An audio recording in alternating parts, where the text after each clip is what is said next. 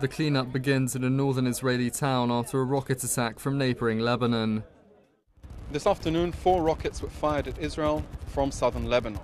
One of them was intercepted by the Iron Dome missile defense system, and 2 landed in populated areas, luckily not injuring anybody.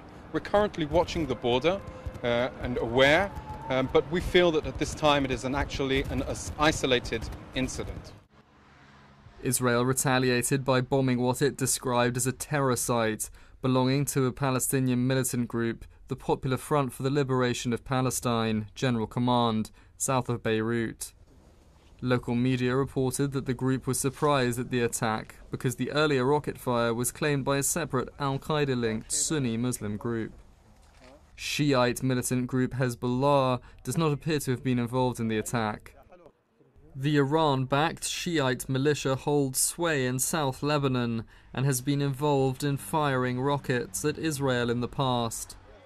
Israel briefly invaded Lebanon during the inconclusive 2006 conflict with Hezbollah.